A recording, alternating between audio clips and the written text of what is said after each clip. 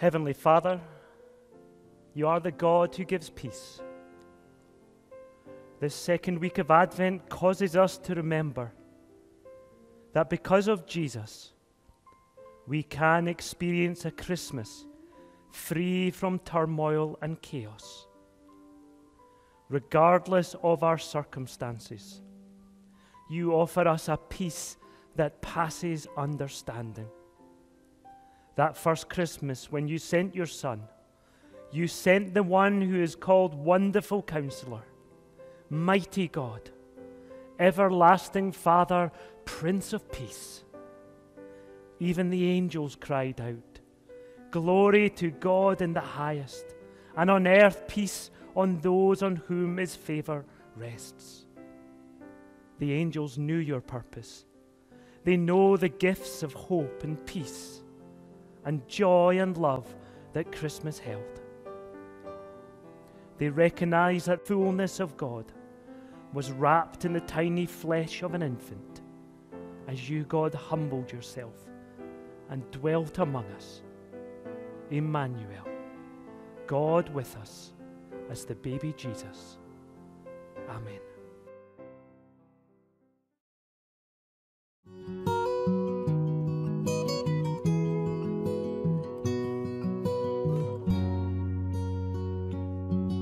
The sun comes up, it's a new day dawning. It's time to sing your song again. Whatever may pass and whatever lies before me, let me be singing when the evening comes.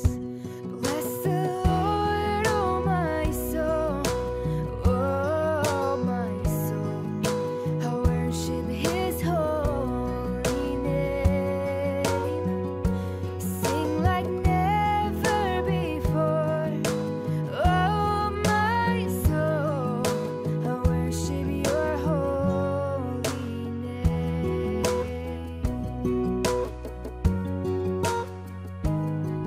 You're rich in love and you're slow to anger. Your name is great and your heart is kind. And for all your goodness I will keep on singing. 10,000 reasons for my heart to find. Bless the Lord, oh my soul, oh my soul. I worship his holy name. Sing like never before, oh my soul. I worship your holy name.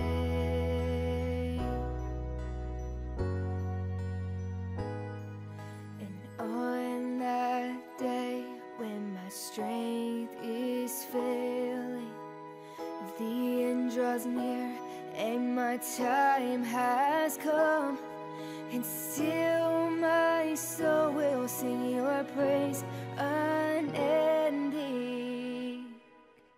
10,000 years and then forevermore. Bless the Lord, oh my soul, oh my soul.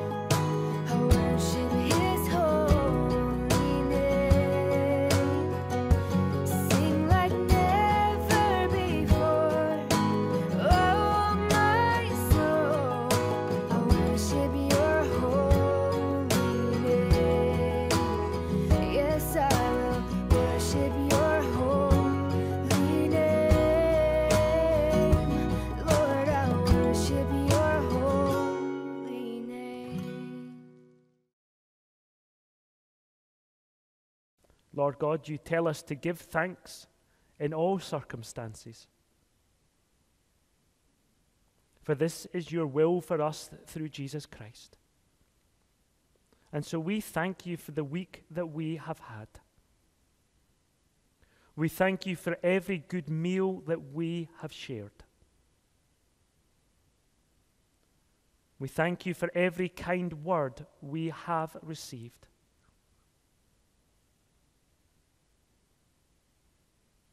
We thank you for every good book on our shelves or on our Kindle, for every good idea that has come into our heads, for every good message on our phone. May you, good Lord, be thanked. We thank you for gardens that rest now, for the nights of good company and good song. We thank you for the music of Advent, for inspiring words. We thank you for the wisdom of age and the smiles of children. May our wise and bountiful Lord be thanked. For people who have taught and nurtured us, for thoughtful things that have helped us and restored us, for friends who have listened to us and stayed alongside, for the work of your Spirit in our lives and in the lives of others. May you, our gracious God, be thanked and praised, now and always. Amen. Our first Bible reading this evening is from the book of Genesis, chapter 22, beginning to read from verse 1. Sometime later, God tested Abraham. He said to him, "Abraham?" "Here I am," he replied. Then God said, "Take your son, your only son whom you love, Isaac, and go to the region of Moriah. Sacrifice him there as a burnt offering on a mountain that I will show you." Early the next morning, Abraham got up and loaded his donkey. He took with him 2 of his servants and his son Isaac. When he had cut enough wood for the burnt offering, he set out for the place God had told him about. On the 3rd day, Abraham looked up and saw the place in the distance. He said to his servants, "Stay here with the donkey while I and the boy go over there. We will worship, and then we will come back to you." Abraham took the wood for the burnt offering and placed it on his son Isaac, and he himself carried the fire and the knife. As the 2 of them went on together, Isaac spoke up and said to his father Abraham, "Father?" "Yes, my son," Abraham replied. "The wood and the fire are here," Isaac said, "but where is the lamb for the burnt offering?" Abraham answered, "God himself will provide the lamb for the burnt offering, my son." And the 2 of them went on together. When they reached the place God had told him about, Abraham built an altar there and arranged the wood on it. He bound his son Isaac and laid him on the altar on top of the wood. Then he reached out his hand and took the knife to slay his son. But the angel of the Lord called out to him from heaven, "Abraham, Abraham!" "Here I am," he replied. "Do not lay a hand on the boy," he said. "Do not do anything to him. Now I know that you fear God, because you have not withheld from me your son, your only son."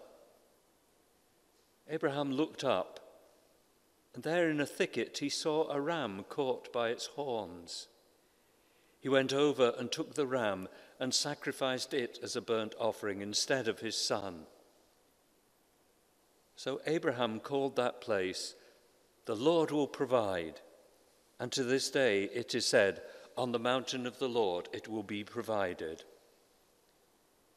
The angel of the Lord called to Abraham from heaven a second time and said, "I swear by myself, declares the Lord, because you have done this and have not withheld your son, your only son, I will surely bless you and make your descendants as numerous as the stars in the sky and as the sand on the seashore. Your descendants will take possession of the cities of their enemies. And through your offspring, all nations on earth will be blessed because you have obeyed me." Then Abraham returned to his servants, and they set off together for Beersheba. And Abraham stayed in Beersheba. And then from Luke's Gospel, chapter 1, starting to read at verse 39. At that time Mary got ready and hurried to a town in the hill country of Judea, where she entered Zechariah's home and greeted Elizabeth. When Elizabeth heard Mary's greeting, the baby leaped in her womb, and Elizabeth was filled with the Holy Spirit. In a loud voice she exclaimed, "Blessed are you among women, and blessed is the child you will bear. But why am I so favored that the mother of my Lord should come to me? As soon as the sound of your greeting reached my ears, the baby in my womb leaped for joy. Blessed is she who has believed that the Lord would fulfill his promises to her." And Mary said, "My soul glorifies the Lord, and my spirit rejoices in God my Saviour, for he has been mindful of the humble state of his servant. From now on, all generations will call me blessed, for the Holy One has done great things for me. Holy is his name. His mercy extends to those who fear him from generation to generation. He has performed mighty deeds with his arm. He has scattered those who are proud in their inmost thoughts. He has brought down rulers from their thrones, but has lifted up the humble. He has filled the hungry with good things, but has sent the rich away empty. He has helped his servant Israel, remembering to be merciful to Abraham and his descendants forever, just as he promised our ancestors." Mary stayed with Elizabeth for about 3 months and then returned home. We thank God for his word. The very first words of Luke chapter 2 must be surely just about the best known first words ever. Here's what they say. "In those days, Caesar Augustus issued a decree that a census should be taken of the entire Roman world." And before we get to that wonderful Christmas story, we're going to look tonight at the first chapter of Luke. We're going to consider who Luke is, why he wrote the chapter. We're going to think about Zechariah and Elizabeth, the Annunciation, the virgin birth. We're going to think about how, as Neil read it earlier on, how Mary reacted in loudest praise. And then we're going to end with the birth of John the Baptist. And in all this, we're going to be thinking, how does this prepare us for the Christmas story to come? Let us pray.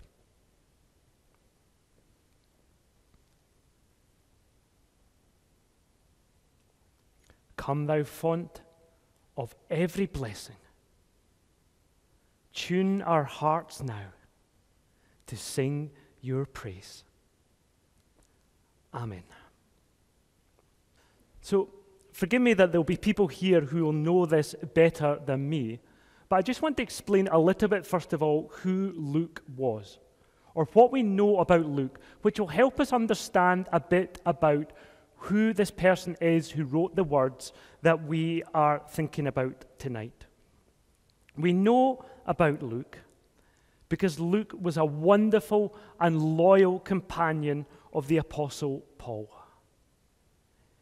It was Luke who tells us about the early church through the writing of the Acts of the Apostles. And if you look at that book, the Acts of the Apostles, that was also written by Luke, you'll see that sometimes Luke says, he speaks about Paul and his journeys, and he'll speak about how Paul and they were in such and such a place. But every so often, if you read it, you'll realize that Luke is saying, we were there, and we were doing this. So Luke was with Paul in many of the times of the spreading of the early church. And I think it was Paul's second letter to Timothy. I may be wrong. Just at the end, as Paul is in Rome and he's in chains, and Paul gives the impression of being lonely, and he speaks about how Luke is still with him. So we know something about Luke. We know something about his goodness, about his loyalty. We also know that he spent time at the feet of the apostles, listening and absorbing the stories of Jesus Christ. And if you read the very beginning of Luke's gospel, here is what he says. He says, many have undertaken to draw up an account of the things that have been fulfilled among us, just as they were handed down to us by those who were from the first were eyewitnesses. Now again, just to give you a bit more background, if you ever think, how did Luke write this? Did he just get a word from God? Did he just hear, was it all just stories that he heard from other people and gathered them together?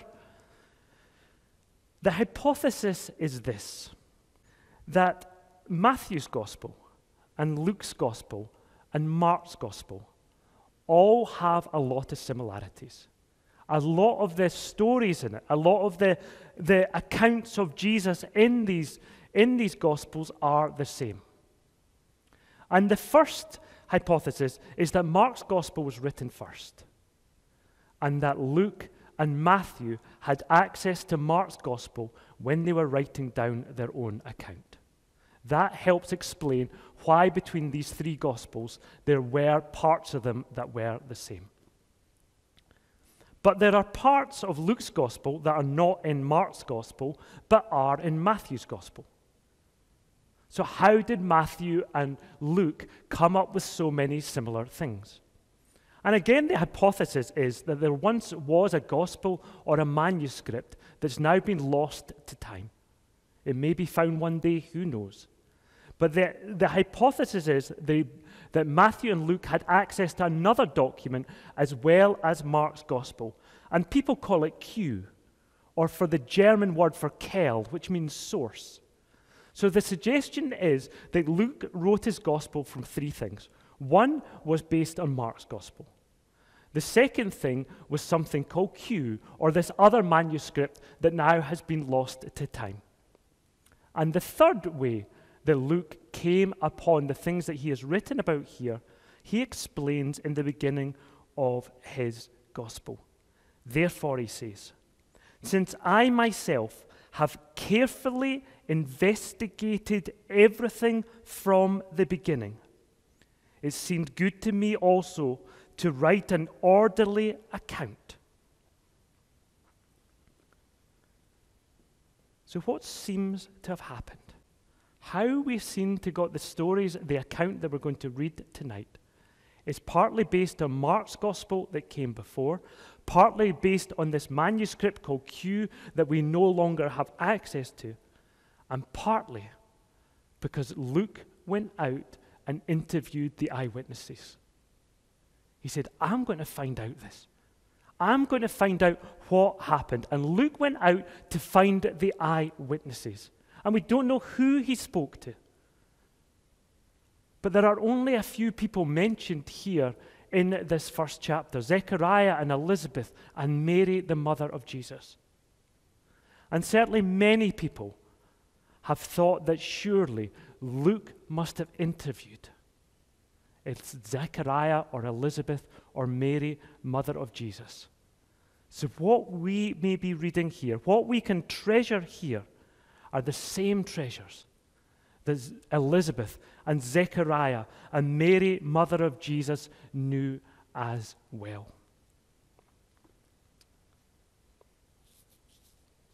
There has been some 430 years between the end of the Old Testament and now the beginning of the New Testament. What we call divine silence.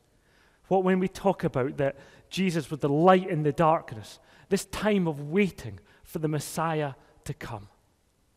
And where does Luke begin his gospel?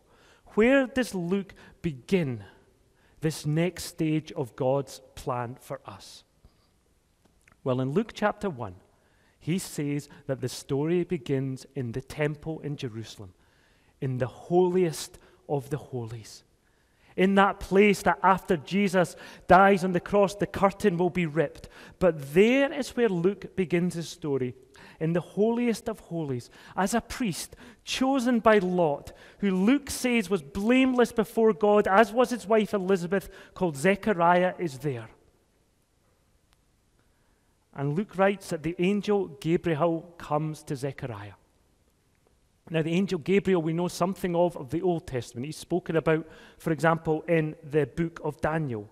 But the Jews would think of angel Gabriel as one of the 4 angels that are around the throne of God.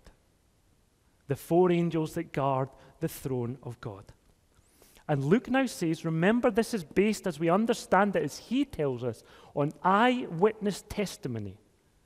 Luke says that Zechariah is in the Holy of Holies, and the angel Gabriel appears to him and says, I know what you've been praying about. I know what you've been praying about. I know you've been desperate to have a child. You and your wife have prayed about this so many times. And I've come to tell you that this is true. You are going to have a son, and you're going to call him John.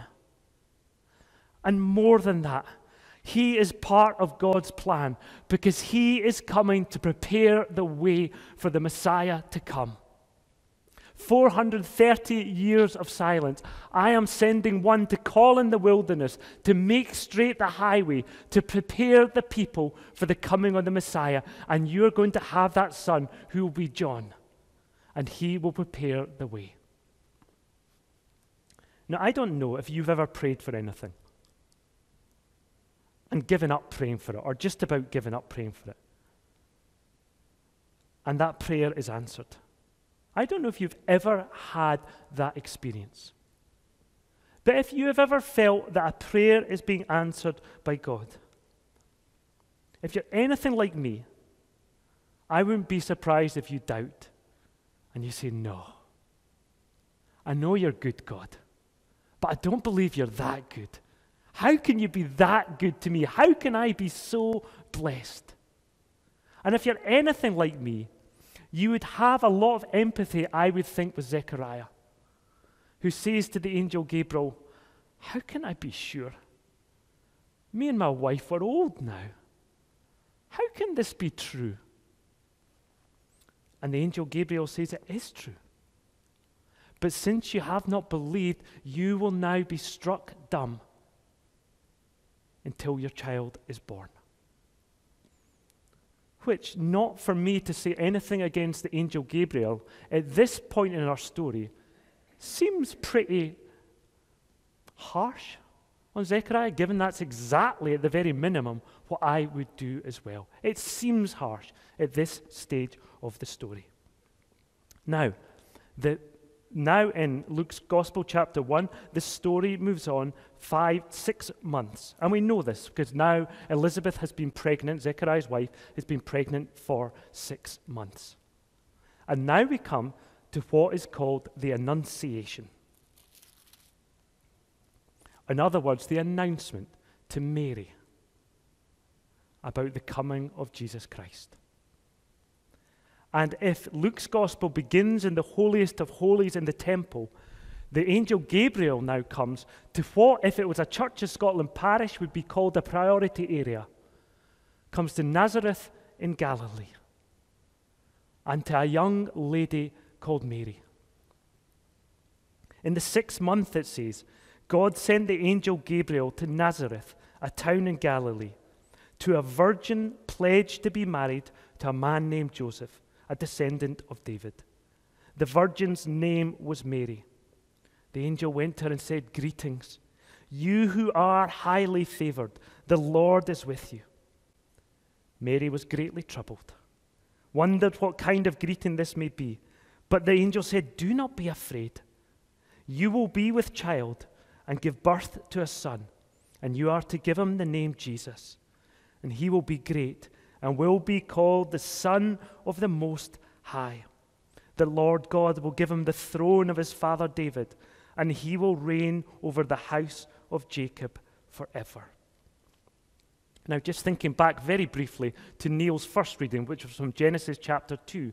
So we've now been told that Angel Gabriel is telling Mary that her son will inherit the throne of David and will reign over the house of Jacob. Who was Jacob's father, if we think back to our Bible? Don't worry if it's wrong. Please, I sometimes have to check these things out. But in the Bible, who was Jacob's father? We've just read about him. Yeah, Isaac. So we've just read this extraordinary story of Isaac almost on the pile of wood, and God, and the whole story of Abraham and Abraham being willing to sacrifice Isaac. Isaac then marries Rebekah, who then has the son Jacob. And this is, just see the richness of this story, how it all joins together.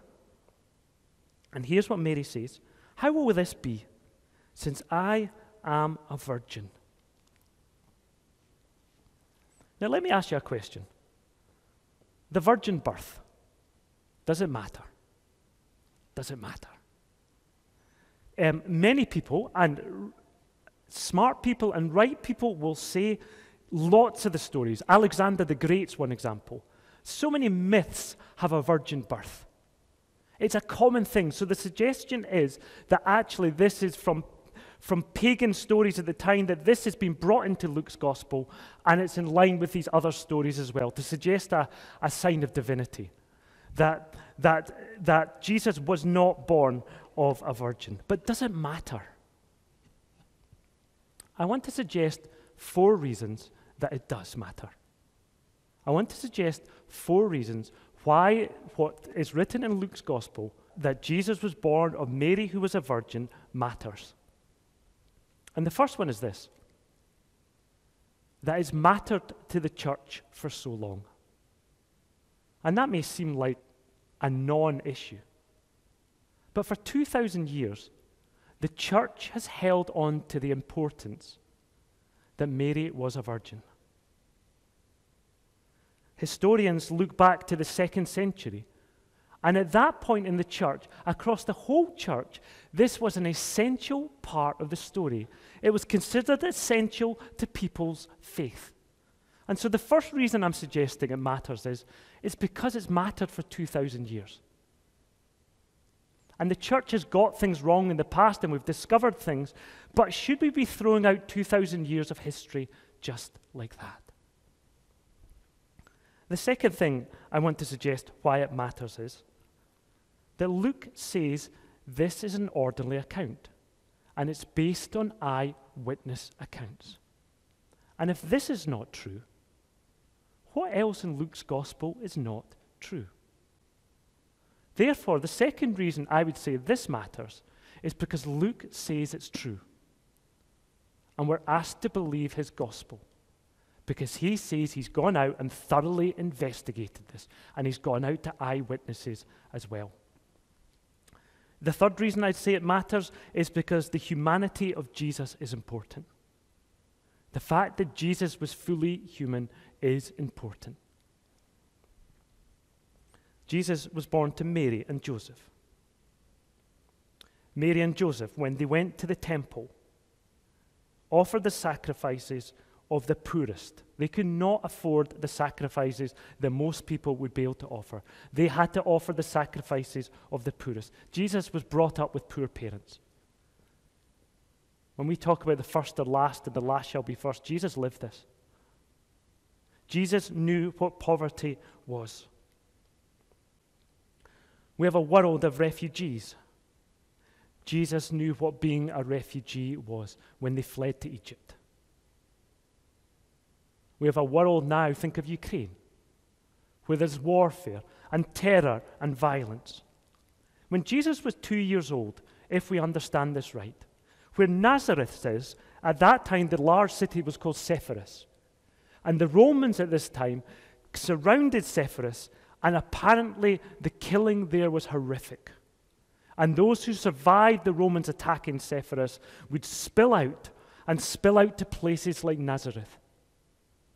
Jesus knew what it was like to live through warfare. His humanity matters. Jesus Christ, who's at the throne, at the right hand of God in heaven, knows these things, knows the suffering that human beings have to go through. So it matters that Jesus was human. But it also matters, of course, that Jesus was fully divine, that he was fully God. The Psalm says, sinners beget sinners. Ever since Adam, sinners have beget sinners, have beget sinners, have beget sinners. And because Jesus was he was the Son of God. He was not of Adam. He was not born with that sin within him. He was the perfect one, and he needed to be the perfect one because he was going to be unblemished and he was going to take our sin to the cross, despite the fact that he was perfect. So there's some reasons why I would suggest that the virgin birth is essential to our faith. Let me continue with the story. And eventually, as the angel Gabriel has been with Mary, Mary in verse 38 replies with the most wonderful faith. I am the Lord's servant, Mary answers. May it be to me as you have said. Then the angel Gabriel left her. And that takes us to the reading that Neil read earlier. At that time it begins, in verse 39. At that time it says, Mary hurries and gets ready and hurries to a town in the hill country of Judea, where she entered Zechariah's home. Now, very briefly, if you remember from when we were talking about the Good Samaritan and talking about Jesus sending out the 70 disciples, very briefly, we have a map here of Galilee with Nazareth here. We have Samaria here, which is that hostile place for the Jews. And then we have down here the hill country of Judea, roughly 5 miles from Jerusalem, where, of course, Zechariah has been in the temple. So it's about a 90-mile journey for this pregnant young lady. Luke seems to infer that she goes alone, possibly in some sort of caravan. I'm not an expert, but would there be morning sickness and all these things that she has to cope with on this desperate journey as she goes to the hill country of Judea to visit her relative Elizabeth, and where she enters Zechariah's home and greets Elizabeth? It's an obvious answer, but why is there no greeting between Zechariah and Mary? Because he can't speak. I'm beginning to wonder if that was not punishment for Zechariah. I'm beginning to wonder if who we needed at this stage in God's plan was not Zechariah with all his doubts and all his, are you sure, Marys? What we needed was someone who would bless her. What we needed now was his wife, Elizabeth. And when Elizabeth hears Mary's greetings, the baby leaps in Mary's womb, and Elizabeth is filled with the Holy Spirit. And in a loud voice, she explains, "Blessed are you among women, and blessed is the child you will bear. But why am I so favored that the mother of my Lord should come to me? Blessed is she who has believed that what the Lord has said to her will be accomplished." Mary hasn't said a word. Mary hasn't said to Elizabeth, Elizabeth, I need to tell you what's happened. It's the baby has leapt in Elizabeth's womb. And Elizabeth, blessed Elizabeth, instead of thinking about herself, pours praise on Mary. Mary, who am I that the mother of my Lord has come to visit me? Blessed are you amongst all women. Just when Mary needs reassurance of this extraordinary thing happening, here comes Elizabeth and blessing her before she even says a word and reassuring her that what the angel Gabriel had told her was true. I wonder, by the way, how much influence Elizabeth had over our son, John. in this whole way that Elizabeth, instead of focusing on her part in God's plan, is pouring blessings on Mary because she is the mother of Jesus. When John the Baptist grows up, when he goes out to minister, is John the Baptist popular? Does John the Baptist become popular? Yes. And do people start asking John the Baptist if he is the Messiah? Yes. And what does John the Baptist say? He points to Jesus. He says, I'm not even fit to tie his sandals. And I wonder how much of that influence of Elizabeth wears off on John. God's plan, which has been there since the beginning of time, and which will be there till the end of time when Jesus returns. God's plan is now in the hands of two young, pregnant cousins. And our eyes in Luke's story now turn to Mary. How will she react to this? How will she cope with being told that she is the mother of the Son of God? Well, we know why.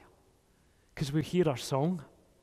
And Mary says, my soul glorifies the Lord, or magnifies the Lord, as we also know it from the Magnificat, which means almost from the word megaphone. She's shouting, she's singing. My soul glorifies the Lord, and my spirit rejoices in God my Savior, for he has been mindful of the humble state of his servant.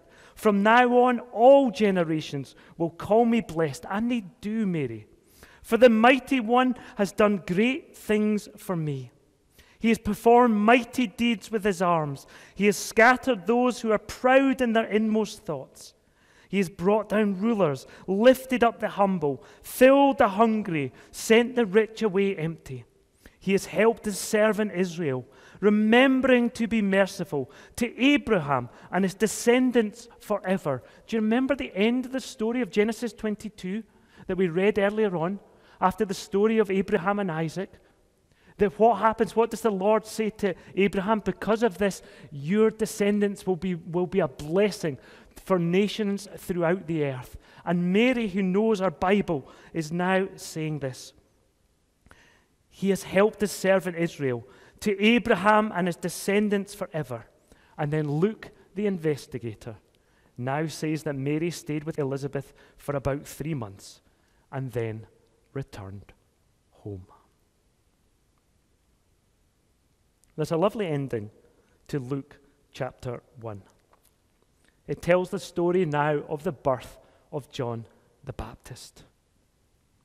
And again, we begin to get an idea, I think, of why Zechariah was struck dumb. Because when the baby is born and the neighbors and the relatives are around and celebrating, they say to Elizabeth, who's he to be called? And she says, he's going to be called John.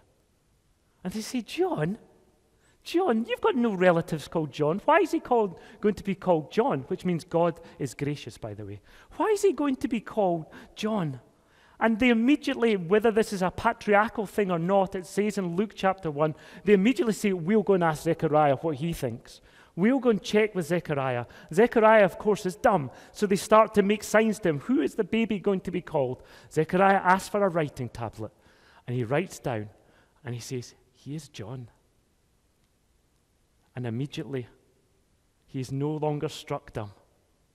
And he now can speak, and Zechariah starts praising his God. And he's filled with the Holy Spirit and prophesies.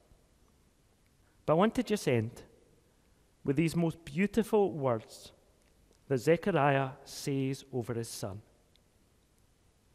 Words that remind me of the beautiful way that Naomi spoke over our grandchild at the end of the book of Ruth.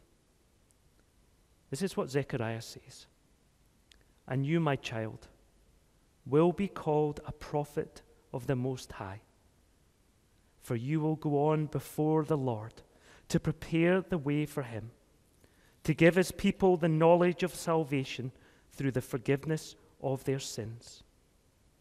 Because, my son, of the tender mercy of our God, by which the rising sun will come to us from heaven, to shine on those living in the darkness and in the shadow of death, to guide our feet into the path of peace. And that child grew and became strong in spirit, and he lived in the desert until he appeared publicly to Israel. And the very next words in the Bible say this: in those days, Caesar Augustus issued a decree that a census should be taken of the entire Roman world. Amen. Let us pray.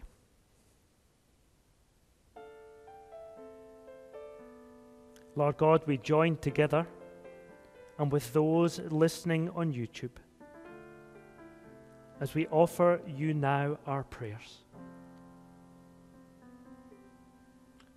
Please, Lord God, through your Son, Jesus Christ, who lived among us and showed us your love, and who died for us to save us, we ask that in his name you hear our prayers. Lord God, we pray for those children who were at the church event yesterday. We pray for their minds and their hearts.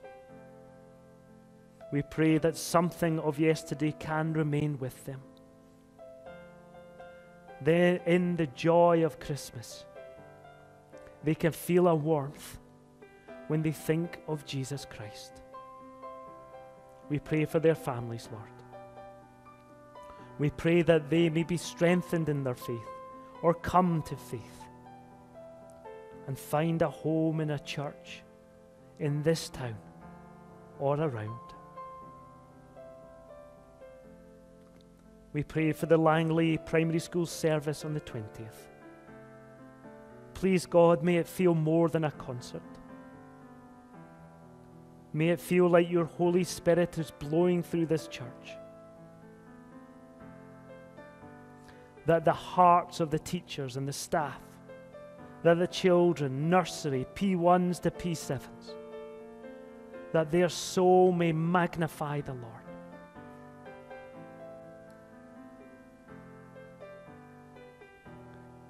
We give you thanks, God, for Pearl Brown and all that she's meant to this church.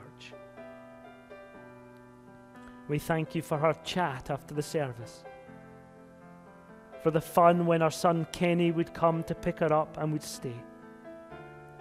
Thank you for those memories, Lord, that are cherished by us and remembered by you. We pray for her family.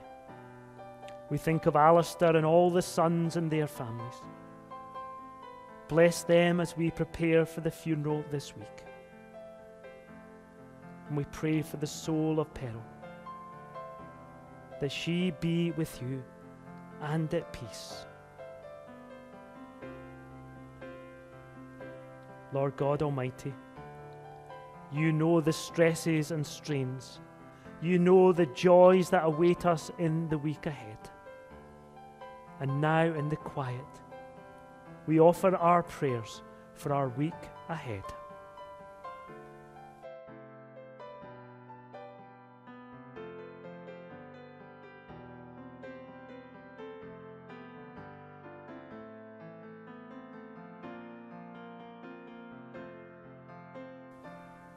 Lord God, we close our prayers now as we say together the Lord's Prayer. Our Father, who art in heaven, hallowed be thy name. Thy kingdom come, thy will be done on earth as it is in heaven. Give us this day our daily bread, and forgive us our debts as we forgive our debtors. And lead us not into temptation, but deliver us from evil. For thine is the kingdom, the power and the glory forever.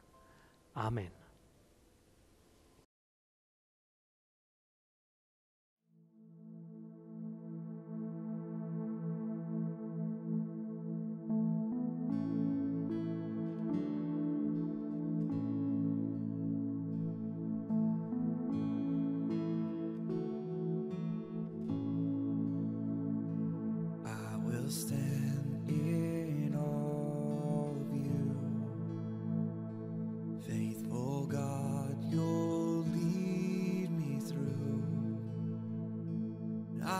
sing your praise in my darkest days.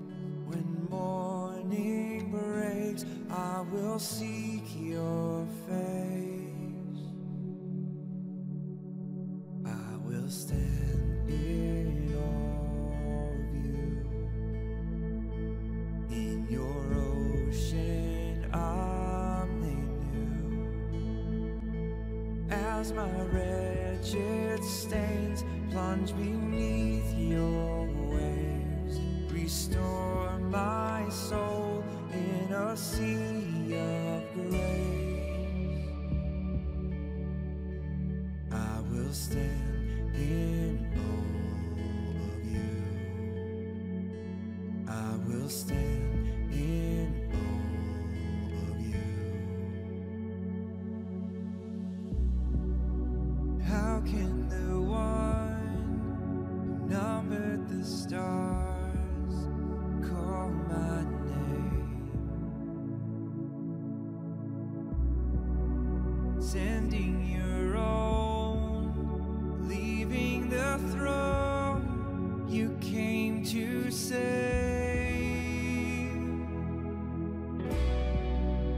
How can a son pour out his love and bear my shame?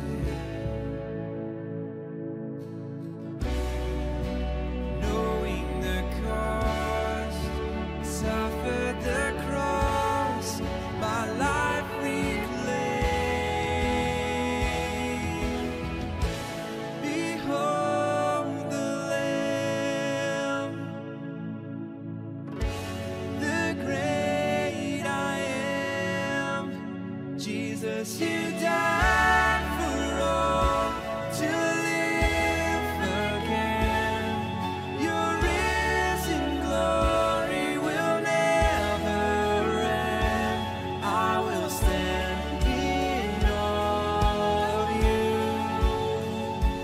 I will stand in awe of you.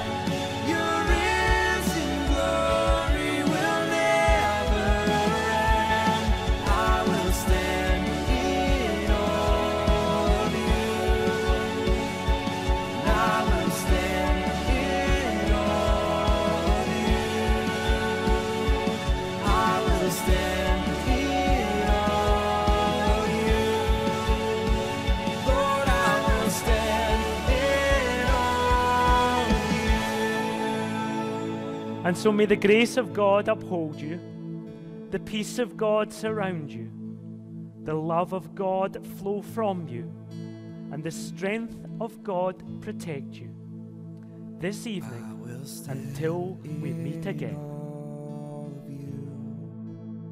Amen. Faithful God, you'll lead me through. I will sing your praise in my darkest days. When morning breaks, I will see